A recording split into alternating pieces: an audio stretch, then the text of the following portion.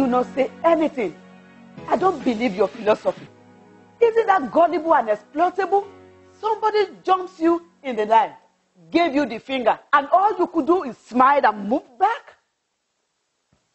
Honey, I've told you, this is not a philosophy. This is like a way of life, you know, a transformation. I've been transformed.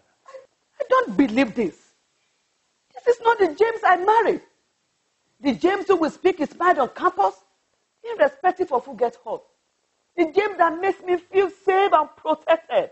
The fearful and dreadful James. What stupid transformation are you talking about?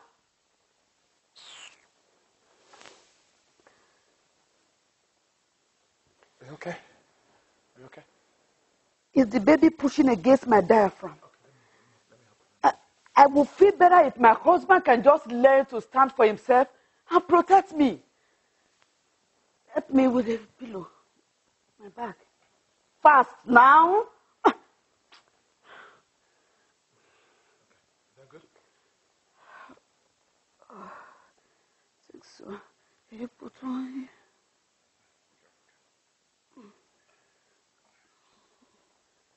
It's okay.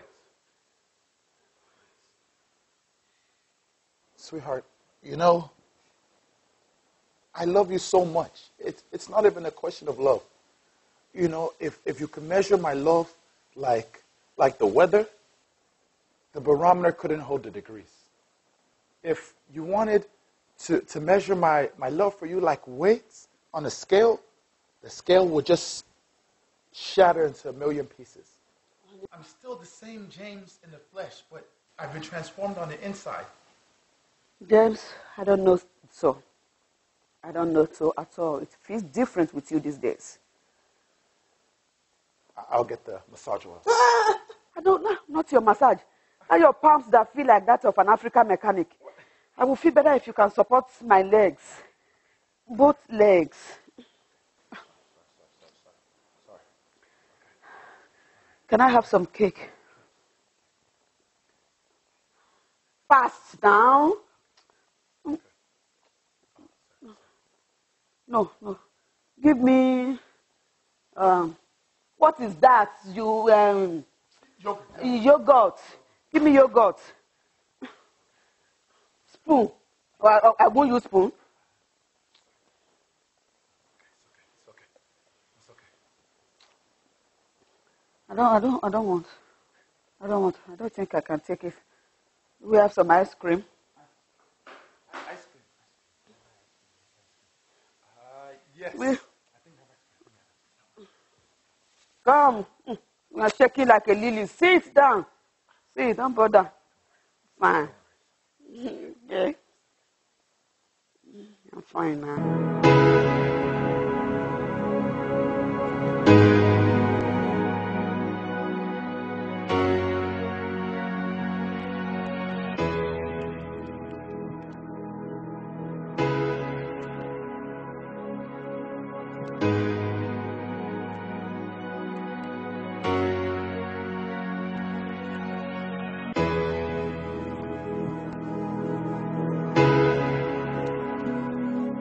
Thank you, sir.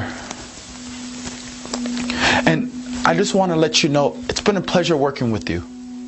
And I wish you and your firm the greatest success. And lastly, I want you to know that I'm praying for you.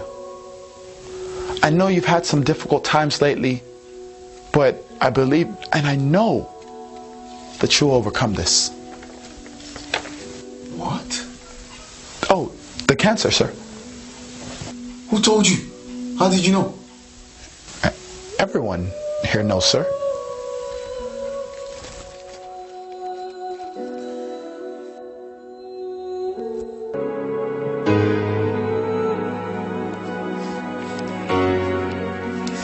James.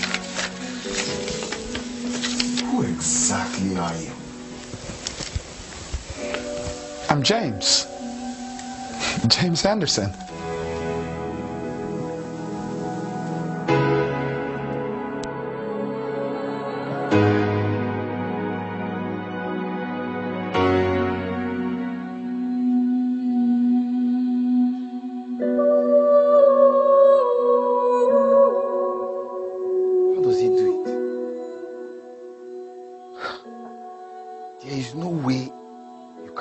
joyful and happy with all the pressures of life.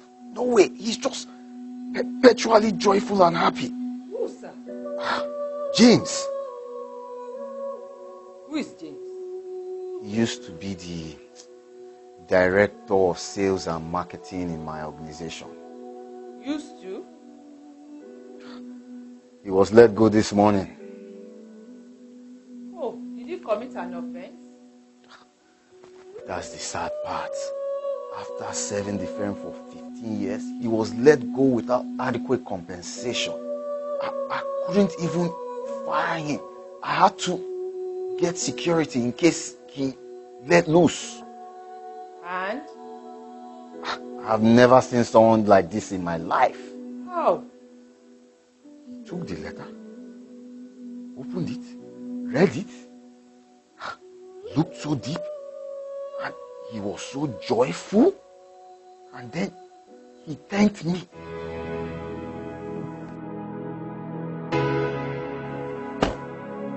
What? This is ridiculous and unacceptable. After serving that miserable company for the past 15 years? Honey, I don't want you to work yourself up over nothing. This is, it's okay. I'm already worked up and I'm about to ignite fire in that organization. We will sue them so hard they will go bankrupt. No. That's not necessary. God doesn't allow anything evil to happen to his loved ones. Everything, happens for a reason. Yes, I agree with you for the first time. This they have done will make us become millionaires by the time we win the lawsuit. That is the reason. No, honey, you're getting it wrong. You're getting it wrong. That's not the... Rubbish.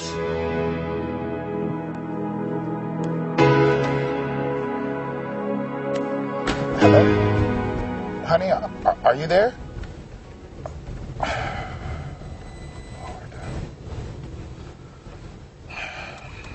Lord, help me.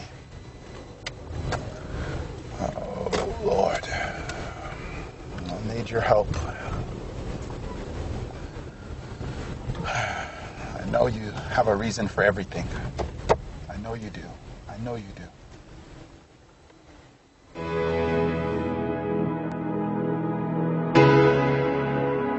He made the most shocking statement I've ever been told. He said he was praying for my cancer. After being fired? Yes, I've been told I'm the meanest man in the organization. But I felt a joy spurred from his heart. And since then, I have not been able to get over it. That sounds like an angel. Indeed. He must have been an angel. With all the money, success, I've never had such joy that James had. I mean, I thought the death of my son, John, was the last straw. Then this. Don't be too hard on yourself. Even though this is a stage 4 cancer, I know you are a fighter. You will survive it. Well, I have said, if I have to die at all, I must know the kind of joy that James has before I die. One day, I must know that joy. But have you ever asked him why he's so joyful? I asked him. Who exactly are you? I'm James. James Anderson. How can anyone be this joyful and happy, especially after being fired? I don't understand the words that are coming out of your mouth. Sir, a wise book says, and I quote, "Rejoice in the Lord always." Again, I say rejoice. Let everyone come to know you by your gentleness. The Lord is at hand. And also, be anxious for nothing, but in everything, in prayer and supplication, with gratitude, make your requests known to the Lord.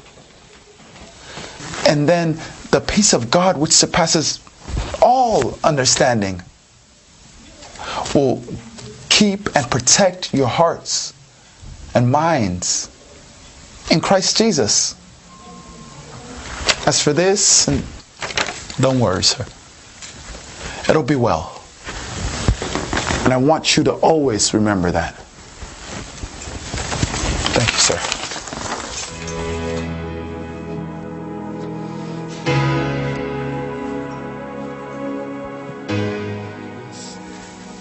It'll be well. That's from Philippians. I remember that from my Sunday school memory verse when I was 10 years old. Huh? Who is Philippians? It's not who, but a book in the Bible. Bible? Why couldn't he just say Bible? He said it was a wise book. It could be because you ban all religious discussion and effort in your office. Oh my God. I need help.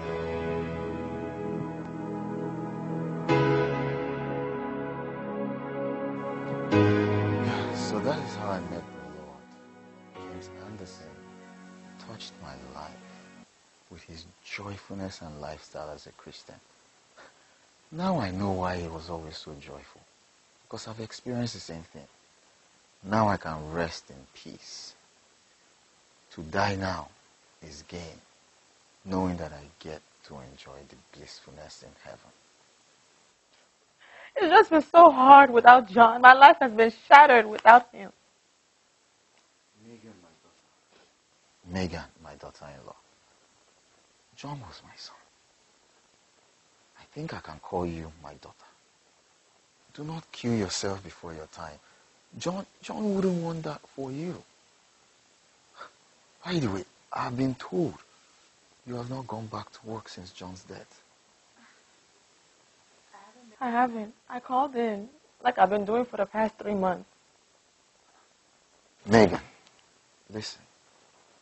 I need to tell you about Jesus Christ. Hello, Mr. James. I'm afraid we have a serious problem at hand. As you know, your child has a serious case of TOF, tetralogy of Fallot. It's a heart condition. And I'm afraid the only way I can deliver your baby is if I have a pediatric cardiothoracic surgeon at my bedside. The only one we have is on leave because her husband died 3 months ago. The only other solution I can give you is to transport your wife to the medical center downtown. Now, I'm afraid there's a 9 out of 10 chance that she might not make it. And I will need you to sign these consent forms.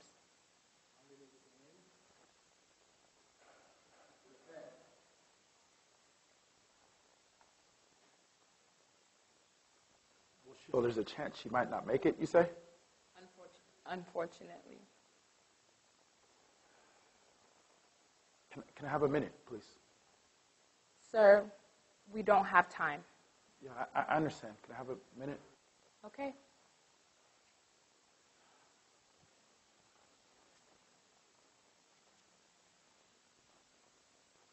Thank you, Father, in Jesus' name. Amen. I feel like this weight has been lifted off of my heart. Like, it's almost kind of weird. That is what we call the salvation of the soul. This is what Lord Jesus Christ can do.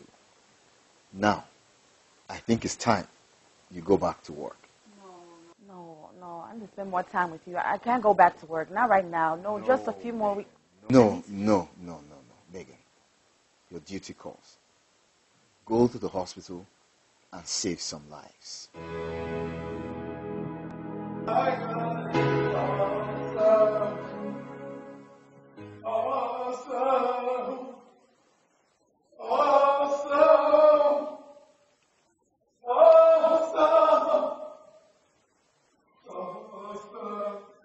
Is he all right? He's losing it. He's been singing since we told him to sign the consent. Does he not know we're almost out of time? He knows, but he's been singing. I have Dr. Megan on the phone for you. I told you not to call her. Nobody called her. She just called out of the blues. She says she's coming in. Okay. Hello, Dr. Megan? Hey, Dr. Christina. Anything? What are you doing? Coming to work. I can't let you do that. You're still... Morning? Come on, I'm fine. Anything? Are you sure? Absolutely. Well, actually, we do have a high-risk case of TOF. We wanted to transfer the wife to downtown medical center. What is your ETA, your estimated time of arrival?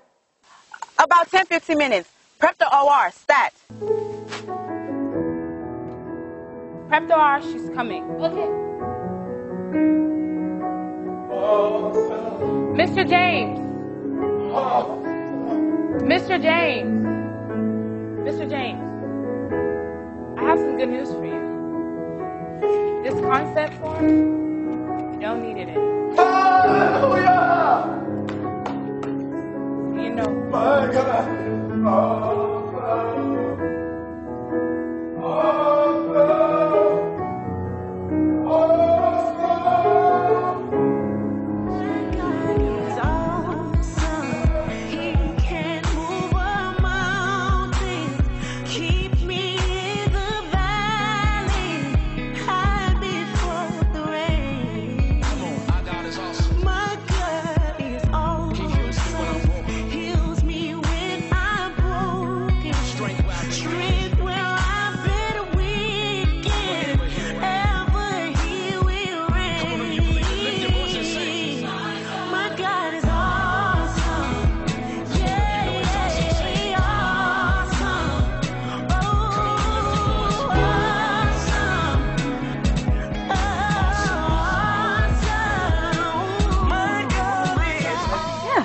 Hi, I just want to thank you so very much.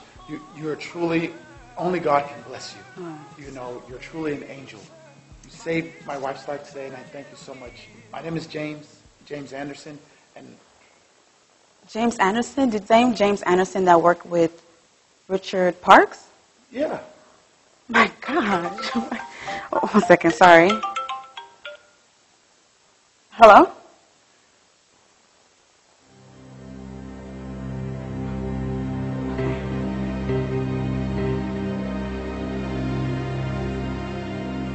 That's it. He transitioned to heaven. You're the reason why I came in today. You led him to Christ. And literally 9 hours ago, he led me to Christ. And it took me out of a dark and gloomy area in my life. And I didn't know I was coming in today to save the life of the wife of an angel that saved my father-in-law's life. It's because of you that I know Christ today. Thank you. My God is awesome. Today I am forgiven. His grace is why I'm living. Praise His holy name.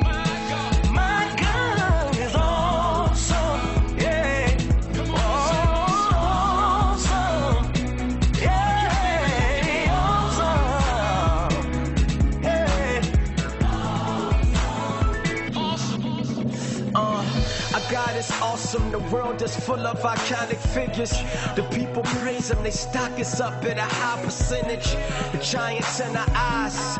The sky's the limit. The picture painted is larger than life, but God is bigger. Your God is greater. I weigh them on the scale like cracks and gators. Found that only God can save us. And God is gracious. That's who we flock to. In the day of trouble, and when we blow it like hot food.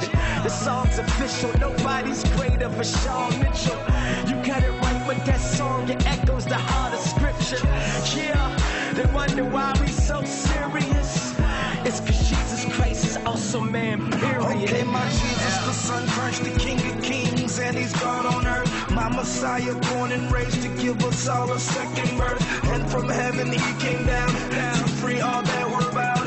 Oh God, the 4 and 20 fell down, casting down their crowns, saying, "Thou art worthy, Lord, to receive